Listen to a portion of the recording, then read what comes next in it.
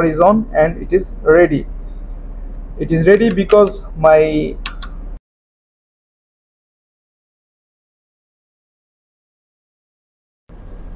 Hello Navigator. In this video I am going to talk about the daily test records in the GMDSS log. So without wasting time, let's start. Very first thing, you have to write the date and UTC time, and then you can write the remarks, daily checks and test. And the first one, you have to write the position, vessel position.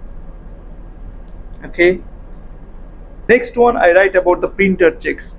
All printer checked, papers sufficient and they are online. And the very next one I would like to write about the onload and offload test of MFHF. On, off, load tested. And the test record should also write. And during this test, just do remember that once you take it on the onload, that means on the battery load, that time it should not, that time the voltage should not fall below 10% of the offload voltage.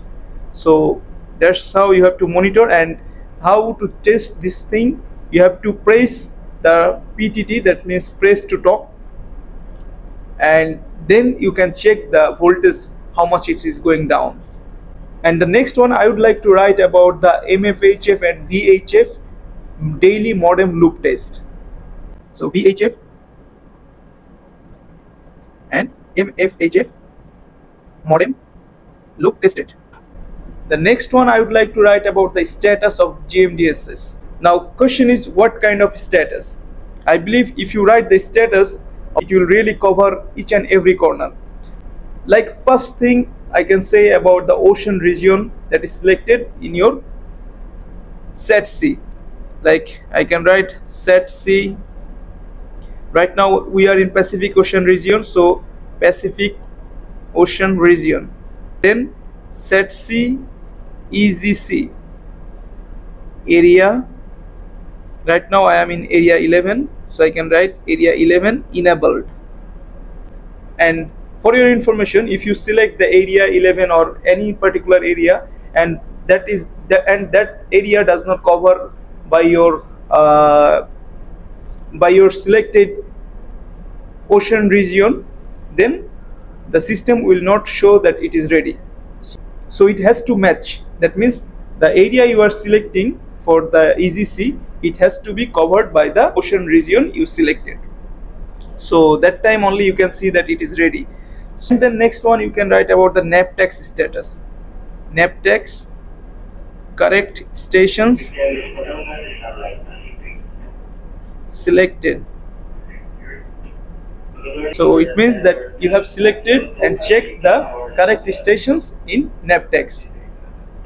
So that's it. You can put an additional remarks as well. All checks and test found satisfactory. State is ready, power is on and it is ready. It is ready because my preferred ocean region, which is Pacific Ocean region, and this EZC, which is area 11 enabled. So that means this is covered by this ocean region, and that is why it is ready. Otherwise it will not show ready. So your daily test, you need to actually check this is power available and this is in readiness condition. Okay, and of course the printer has to be on. In regards of modem loop test, if you have JRC this kind of terminal, then you can do the modem loop test like this way. And then you have to come to number 5, which is DSC or NBDP loop. This you have to check one by one. Okay, now it is checking. Double click in enter, then it will check. Okay. This is how it is checking.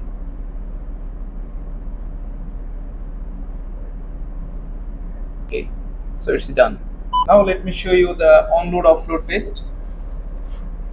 This is the alternative current. If I switch this off, this is switch on now. If I switch it off, then it will remain only on direct current. You can see this is on, both are on now. So if I switch it off, you can see the voltage. Now it is 28. Okay, it is 28 now. If I switch it off, that means the alternative current I have switched off. You can see it is 27 something, and the PTT is this one, press to talk. If I press it, you can see voltage is still remaining.